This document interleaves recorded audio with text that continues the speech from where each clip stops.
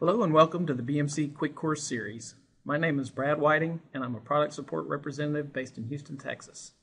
In this session, I'll show you how to use the Installation Verification Procedure, or IVP, function in MainView for WebSphere Application Server version 3.2. The IVP is a MainView common action routine that simply kicks off a batch job. The job searches the Unix system services mounted file systems for possible WebSphere application server installations on the LPAR. It then inspects the discovered file systems for BMC artifacts residing in the file system and whether those artifacts are properly placed and installed. The new IVP was created to simplify the MVWAS customization process. If the product is not installed properly, you could experience problems that may be difficult to diagnose. We recommend that you run the IVP after customization is complete and before the customized servers are restarted. Running the IVP is easy. To ensure success, we recommend that the IVP run from a user ID that can set itself to superuser. You can enter IVP from the command line on any view, or you can go to the Easy Web menu under the MVW admin context and choose Run IVP for Cursys. Enter the dataset name of the MVWAS 3.2 BBC Live library. The BB-parm is extracted from the running product address space, or PAS. Do not change the verbose output or debug output options unless instructed to do so by BMC support personnel. Choose End. Change the job card as needed. Be aware that it can take an extended period of time for the job to run, depending on the size of the Unix system services environment. Submit the job. The batch job produces several reports. We can see that one report has more records than the others, and it has a different user ID. This is the batch output from the main job. It has some information that would be useful in a BMC debugging situation, but you can ignore it otherwise. The other files contain all of the reports for the discovered cells on the LPAR, as well as one MVWAS target report. For each cell report, the highest return code is reported on the first line.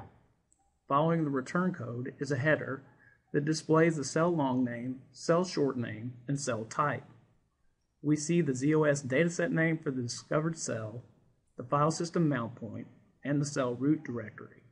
The servlet report comes next. It shows whether or not the servlet is installed and which virtual host or hosts can use it.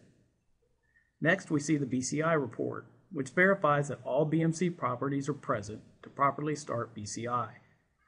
It checks that the BMC files are in the proper paths of the WebSphere server installation, and finally checks that the BMC BCI system properties files are present and correctly configured. Scroll down next to see the JVM-TI report. The JVM-TI report displays the startup parameter and also checks that its file is in the correct path. The report displayed here shows return code 4. The best way to find any issues the IVP flagged is to search the output for the word warning. In this example, the warning is in the BCI report. IVP found duplicate BMC files in the server live path. This would not keep the server from starting properly, but it is possible that the file that WebSphere uses, the first one found in the path, is not the one intended. In this report, there are multiple warnings for multiple servers in the cell. We see a warning that the BMC BCI property is not found, which means BCI will not start for the server WS611SM. If we continue to search for warnings, we also find an issue with the servlet installation on server WS612SM.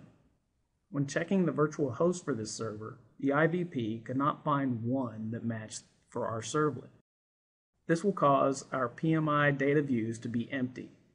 In this case, the servlet will need to be reinstalled using a valid virtual host. If the highest return code is 12, search for the word error in the report. In this example, even though the intention appears to be that BCI and perhaps JVM-TI are configured to run on the server, the startup of these components is going to fail. The error here shows that we are expecting to find a valid file at /var/bmc/mvw/v3103, but the stat of the file failed. If left unrepaired, the server will attempt to load the classes in these files and fail. The administrator will see class not found exceptions in the output. Fix these errors before attempting to restart the server. This is the PAS report. It checks target definitions and reports which PAS subsystem ID will monitor which servers. It also tries to determine if the user IDs and passwords are encoded. The MainView for WAS IVP is an easy-to-use action that runs a simple batch job and produces reports regarding the state of BMC components within each server of each cell discovered on an LPAR. Thanks for watching.